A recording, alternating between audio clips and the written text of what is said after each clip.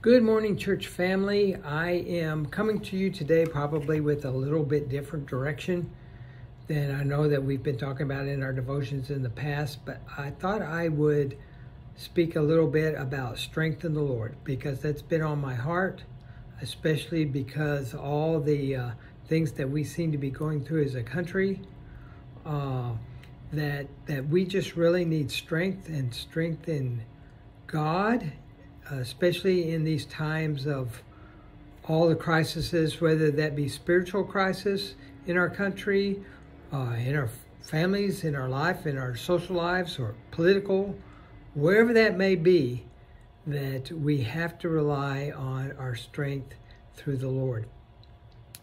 And so I'm going to speak a little bit about that, and because obviously most of my life have been a huge I've had a huge interest in love for history, probably somewhat political science.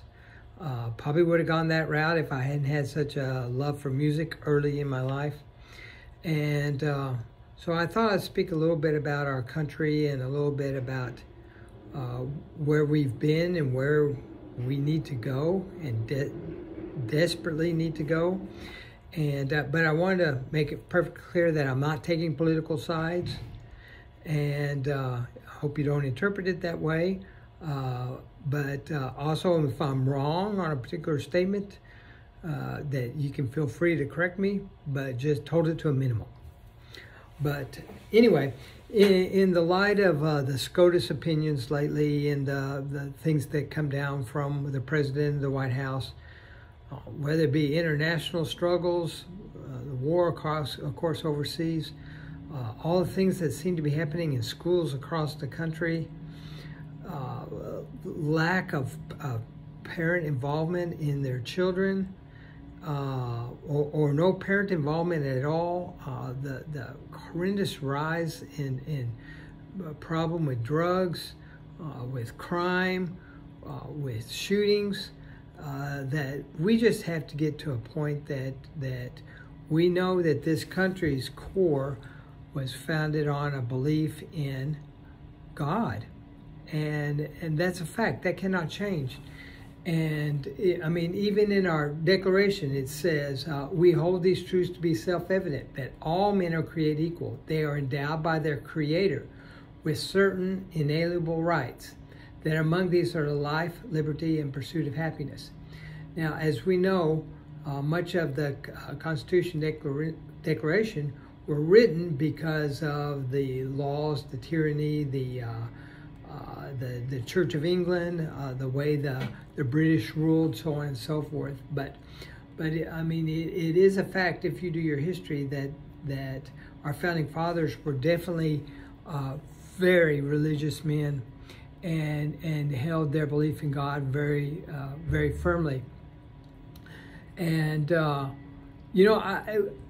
can remember when I was a child that one of the best things that you looked forward to is, boy, if you got chosen to do the prayer in the mornings, and if you got chosen to lead the school in the Pledge of Allegiance through the microphone, man, you were set for the week.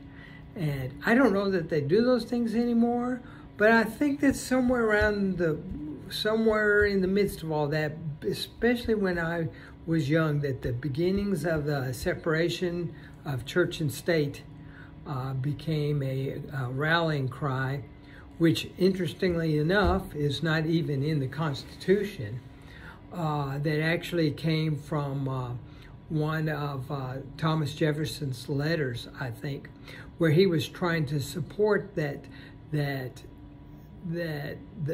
government needs to stay out of the church. He never stated that the church shouldn't stay out of the government, but quite the opposite. So that, but things, obviously, through courts and legalized issues have been cast aside and changed, and laws not passed, and laws should have been passed, and then opinions made, and then a social agenda set, and so on and so forth. And but I think that's important to know where our country was founded and how our country was started, and that this love of our country has slowly and surely been eroded through all of society for tens of years now. So anyway, I wanted to leave you with a couple of scripture verses, and those are Joshua 1 verse 9, which says, "Have I not commanded you, be strong and courageous, do not be afraid, do not be discouraged, for the Lord your God will be with you wherever you go." And I think this is just a perfect scenario that needs to equip us, needs to be our body of armor, our scripture verse that we take to heart, that we know that God is with us in all these situations, no matter how bad it is, that God is with us and that we can rely on him for strength. And the verse is Isaiah 12:2, which says, "Surely God is my salvation. I will trust and not be afraid. The Lord himself is my strength and my defense. He has become my salvation." Another good one is 1 Peter 5:10. "And the God of grace, who called you to his eternal glory in Christ, after you have suffered a little while, will himself restore you and make you strong." So I really love that scripture verse. It really speaks to me because sometimes I think we suffer a long time. And even if that's internally or concern or sadness or whatever it is, especially with these incredible, consistent national headlines that are being thrown at us, that God can restore us. He can restore us. He can restore this nation. But I think it's going to take a vast army of believers on their knees for this nation to come back to the point that God is in control and that we acknowledge as a nation that God is in control. I'll leave you with this one, Deuteronomy 31:6. "Be strong and courageous. Do not be afraid or terrified because of them, for the Lord your God goes with you and will never leave and will never forsake you." So anyway, pray for our country. I'm going to lead us in a short prayer now. And join with me as we pray for the world that needs a mighty God right now. Dear Heavenly Father, we just come to you right now with a concern, with a love for our country, with a love for all the things around us, with a love for our families. We're concerned, I think each of us are concerned about oftentimes the direction that, the secular direction that so many things are thrown at us. And we just pray that you give us the strength, the knowledge, the wisdom to know how to bring our nation closer to you, that we elect godly people to represent us, that we elect also have godly people that lead us and make the decisions that are so crucial to us as a nation and to us and our daily lives.